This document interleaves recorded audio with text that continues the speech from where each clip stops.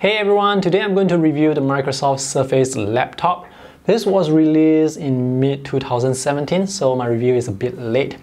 Anyway, my review will be from the perspective of a graphic designer, someone who uses this to create digital art, who does some light photo editing. So today I'm going to show you how well this laptop is at performing those tasks. I'll be testing out several apps like Photoshop, Illustrator, Adobe Lightroom, and I'll be talking about things that graphic designers, digital artists may want to know.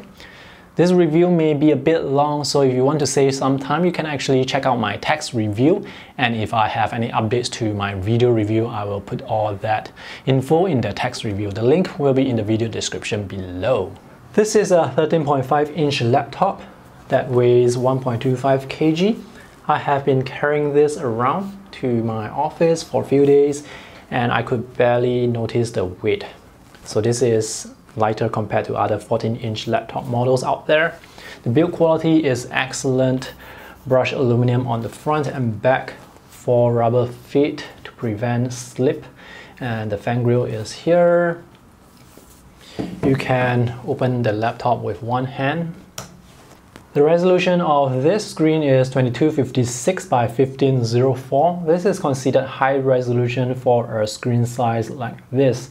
The pixel density is 201 ppi. It makes everything look very sharp, and the colors, they are fantastic. Let me show you the color calibration report.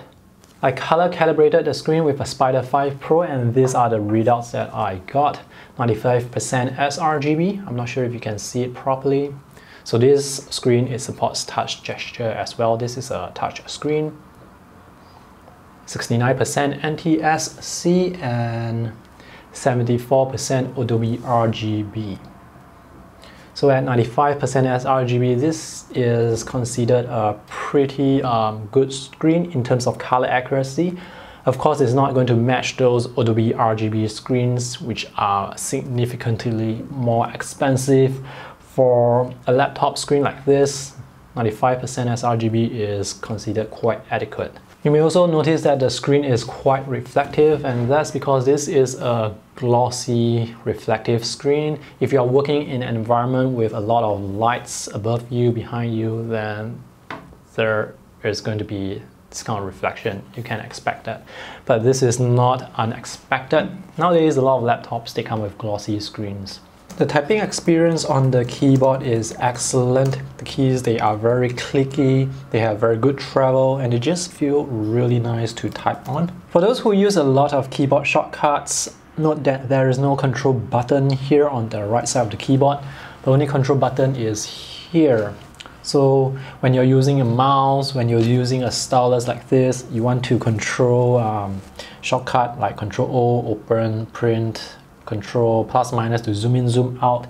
There is no control key. So this is a minor inconvenience. If you want to use the function keys here as normal function keys, just press this button here. It will light up and you will have access to F1 to F12. So if you use Photoshop, F5 will be for brush settings. You can press that for brush settings, F6 for color, F7 for layers. It's very convenient. With the function buttons off, you can use these shortcuts for changing brightness, media control, change the volume, print screen, home, and pitch up and down. The trackpad is also great to click on. It has a very firm, clicky feel. There is the left button and right button, and if you click here, well, you cannot click here. You have to click at the bottom area here. The trackpad is very responsive and very accurate. The last thing I want to talk about the keyboard area is, of course, this Alcantara fabric. This feels really nice to touch, really comfortable to rest the palm on while typing. The downside is it can collect grease, it can collect dirt and fabric like this. This is not easy to clean, not easy to wipe clean with wet or damp cloth. So after a while, it will get dirty. I have seen people posting photos of their keyboard after a month or two, and let's just say that it doesn't look as good as it is on day one. I wish Microsoft could have made this fabric replaceable, so when it's dirty, you just tear it off and replace it with a clean new one. Maybe with other colors. That would be terrific.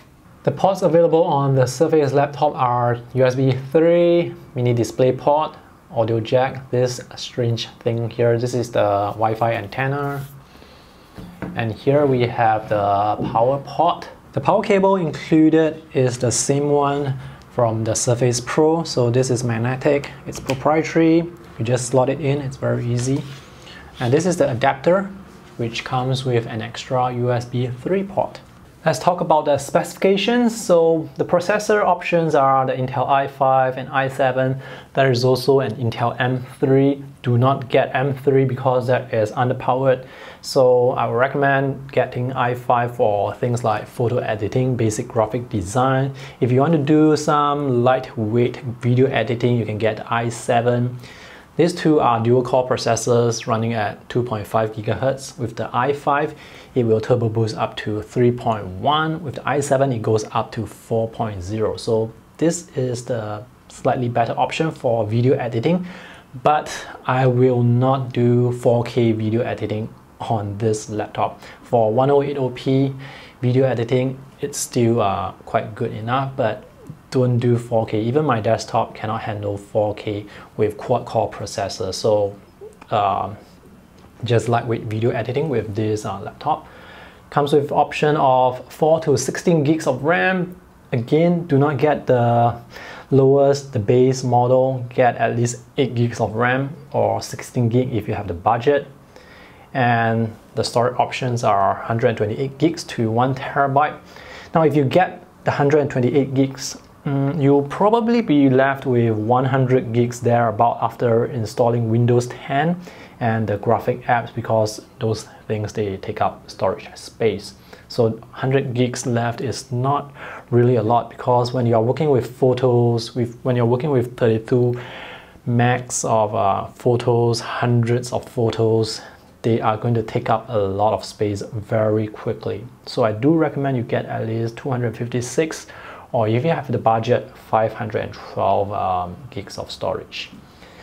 This laptop comes with Intel HD graphics 615 to 640. These are not dedicated graphics cards, so do not expect to be running 3D software like Maya, AutoCAD, 3D Max on the laptop. I'm sure they will run, but you are going to see the screen rotate you're going to see the models rotate very slowly, and when you render, it's going to take a lot of time. It's going to be very frustrating. This is not the laptop for 3D work. This review unit that I received from Microsoft is running Intel i7, has 16 gigs of RAM and 512 gigs of storage, runs Intel HD 640. I want to talk a bit more about the storage. Let me show you why. After the 512 gigs of SSD has been formatted, I'm left with only 475 gigs of actual space. And this laptop has been installed with Windows 10. I've installed several graphic apps, Photoshop, Lightroom. I've also transferred some of my graphic files from another computer over here.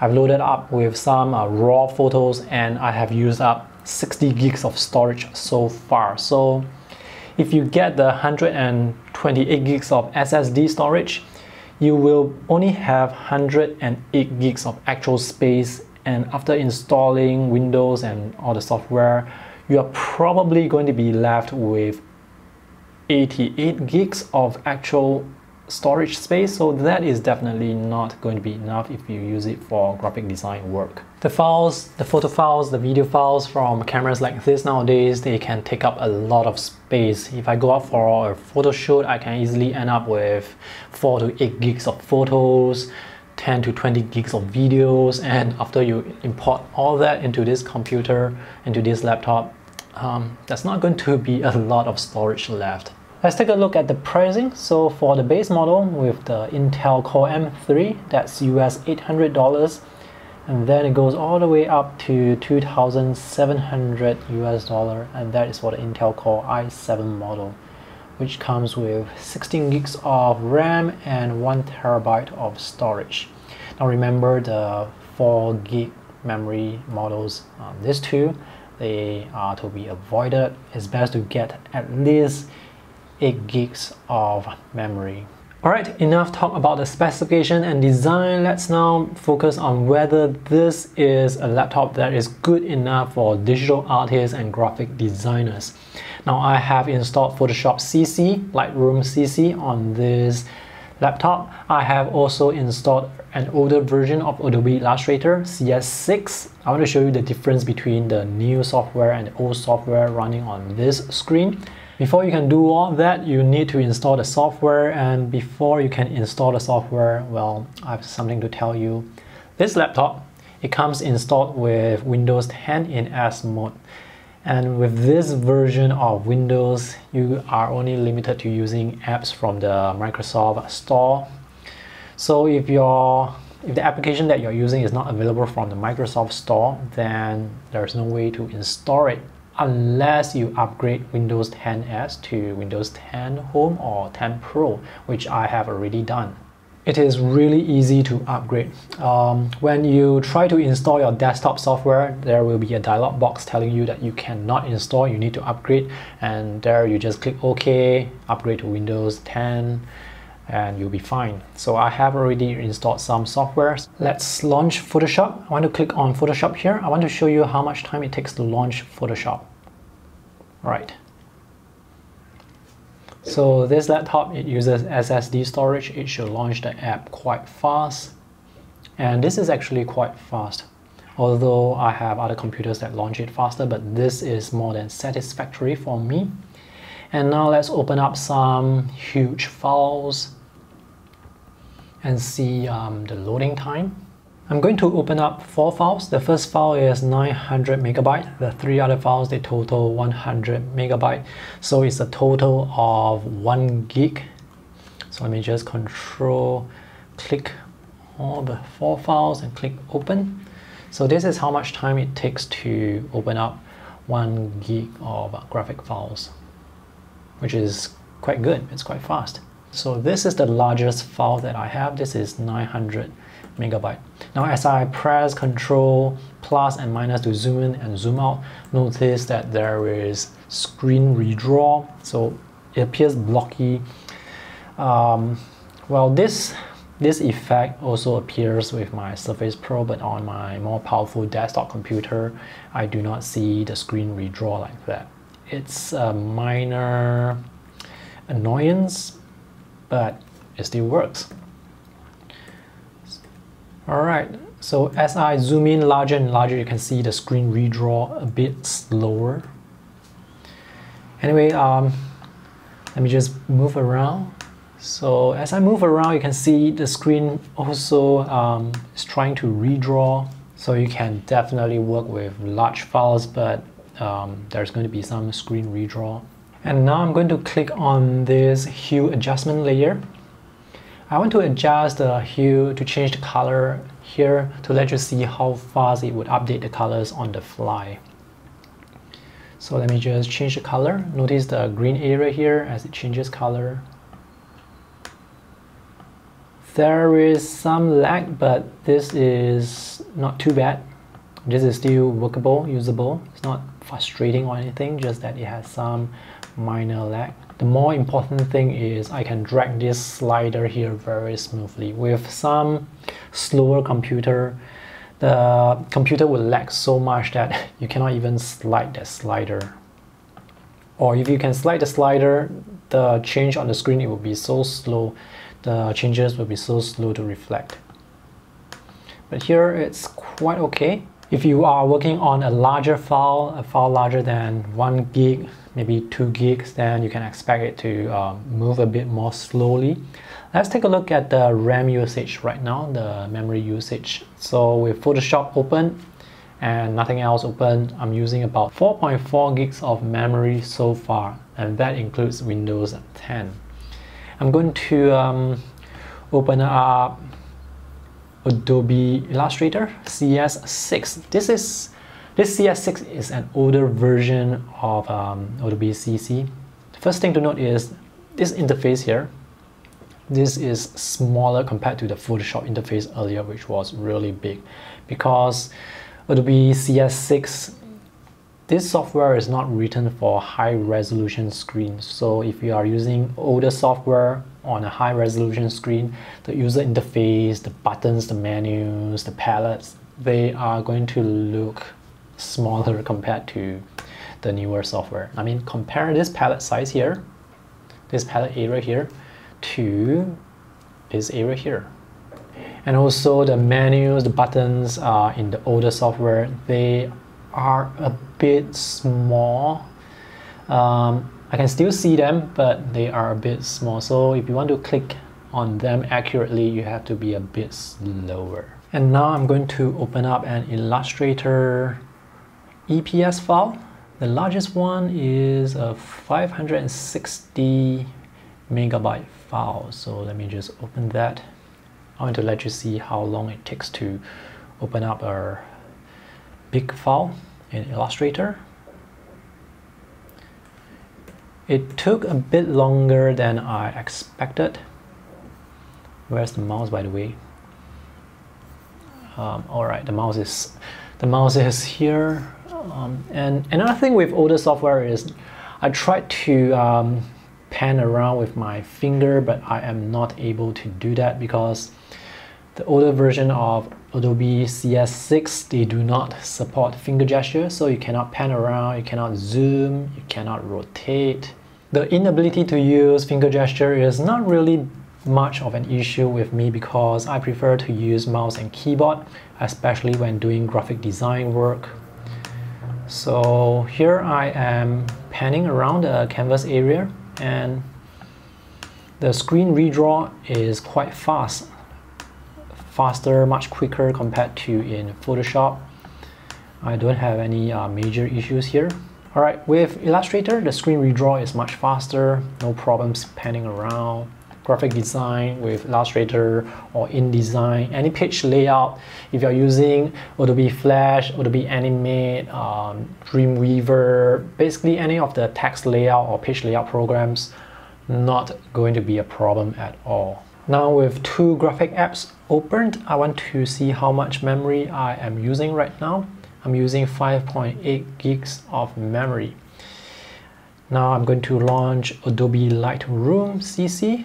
It launched quite quickly. I don't have any photos, so let me just import some photos. I have a folder of 100 raw files, so let's import that. But before that, I want to show you how big those files are actually. So 100 raw files, they total 1.6 gigabytes. Let me just select all and import. With 95% sRGB, this is an adequate screen to work with for photo editing. So the files, they imported very quickly. Let's use Quick Develop. Now for the purpose of this video, I'm just going to click Auto here to let it auto color correct everything. And well, it's done. It's that quick, just that the individual photos, they will take some time to reflect the changes. The colors, they look great on this screen. The resolution is very high for a screen like this, so I can really see the details, no problem zooming in into the details. This 100 files, they total up to 1.6 gig. Each file is about 17 to 18 megabytes. So I'm going to export this at default setting, 60% JPEG. I'm going to use a stopwatch and time it. So let's go. It took 4 minutes to export 100 raw files, so that's like 240 seconds. If I were to export 10 raw files, that would take me about 24 seconds thereabouts, which is not too bad. Now this laptop, this particular model runs the Intel i7 dual core 2.5 gigahertz. If you're getting the i5, the performance will be pretty similar compared to the i7 when it comes to exporting photos. But if you want to do some 1080p video editing, it's best to get the i7. And while it was exporting earlier, I could hear the fans are turning up. You can hear the fans, but it's not that noisy. So with ambient noise, I could barely hear the fans at all. So now I have 3 apps open: Photoshop, Lightroom, and Adobe Illustrator. Let's check out the memory usage. So now I'm using 8.1 gigs of memory. And now I want to open up a digital drawing app called MediBang Paint Pro. This is a free app that you can use to draw manga, comics. I want to show you this app because I want to show you how the screen works with the Stylus. This screen is compatible with the Surface Pen, which costs US $99. I think I lost my Surface Pen somewhere, so I have this Surface Pen alternative, which is less than US $40, and it performs quite similarly to the Surface Pen. It's a good thing to have competition, so you can get products at a more competitive price. So let's try and draw something. So you can draw on the screen with the Stylus. There is pressure sensitivity as well. But drawing on the screen, it feels a bit awkward because as you're drawing, the screen would wobble. You can hold it like this, put your hand on the back, but it still feels awkward. It's like holding onto a hardcover sketch pad or writing pad while you're standing and writing at the same time. It feels exactly like that. The only difference is, well, this laptop is on the table, so most of the weight is supported on the table, but it still feels a bit awkward. So pressure sensitivity works quite well. There is no lag whatsoever when drawing. And the Stylus is very accurate. This particular app supports finger gestures as well. Since it can draw, you can definitely use this to take notes as well. It's very accurate. There is almost no parallax because the glass surface is very close to the actual screen itself. There is also palm rejection. So when you're drawing, there is not going to be any stray strokes. In fact, now I'm resting my palm on the screen and there are no stray strokes. So that is great. The Surface laptop is not the right product for drawing because, well, it is a laptop. This app is sketchable, by the way. So as I write, you can see how much the screen wobbles. If you want to use the Stylus to touch up certain areas in the photo to do some simple photo editing, I think that is actually a very good use case for the Stylus. Or if you just want to take some notes, do some casual doodling, or if you want to sign off some digital PDF documents, that's also a good use case for the Stylus. And now I have 2 apps running, Photoshop and Lightroom. Let's take a look at how much memory I'm using. 6.1 gigs of memory. Now usually I will have Chrome open. So let me just open up Chrome. And now I have Photoshop opened. I have Adobe Lightroom with 100 photos. I have Google Chrome open in the background with 6 tabs. I'm using 7.5 gigs of memory. So if you want to get a laptop for graphic design work, for photo editing, or even for some light video editing, I would recommend you get at least 8 gigs of memory. If you can afford it, definitely go up to 16 gigs. When you run out of memory, things are going to get a bit sluggish, like editing photographs. The changes, they may not reflect as well. When you add more and more layers, the file will become bigger and bigger and the performance will get slower and slower. So get more RAM if you can. So is the Surface laptop good enough for graphic design work, photo editing, or simple digital art creation? I would say yes. The performance is quite decent with the apps that I have shown you earlier. There is some slight lag with some of the software, but not really that frustrating to me because I have used even slower computers before. So with the SSD storage, with the 16 gigs of RAM here, performance is quite decent. So definitely no problem for graphic design work. Now for the type of work that I do, which is print design, I need to compare what I see on the screen versus a printed proof. And with this particular laptop at 95% sRGB, this is good enough for basic graphic design work. When I need to compare printed proofs, I will always connect my laptop to an external monitor, which has 100% Adobe RGB support, and I'm glad to say that there is one mini display port here, so I can connect this directly to my monitor to check colors. But other than that, the number of ports on this laptop is quite minimal. Mini display port and USB 3, well, it's very minimal. It would have been better if there are a few more ports here. The lack of any USB Type-C ports on this laptop is not really an issue for me because I still use a lot of devices that use the USB Type-3, like the color calibrator, my mouse, receiver, the keyboard Logitech receiver, my camera, scanner, my external hard drive.